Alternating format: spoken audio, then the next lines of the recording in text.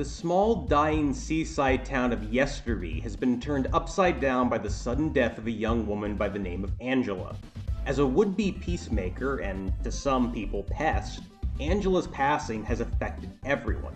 However, Angela's sister Connie has been changed in an unusual way. She can now hear the voice of Angela giving her guidance. It's up to the two of them to mend fences and try to pull Yesterby back from the brink.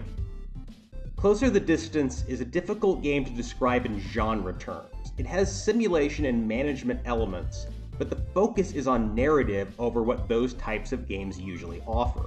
The player, in the role of the not-quite-departed Angela, has the power to influence the actions of townspeople, just Connie at first, but later others as the narrative advances. Left alone, people will attend to their basic needs, but the player can also direct them to interact with each other and help out around the town. Characters who meet under certain circumstances, whether naturally or with player influence, will have conversations detailing their past experiences. These discussions are the heart of the game and are the key to understanding the problems facing Yesterby. Those who were closest to Angela will sometimes unlock memories that reveal more about Angela, who is otherwise a somewhat enigmatic figure. The narrative in Closer the Distance is about secrets, but not necessarily deep, dark, sinister secrets. These are the kind of mundane secrets that people keep from loved ones and lead to problems.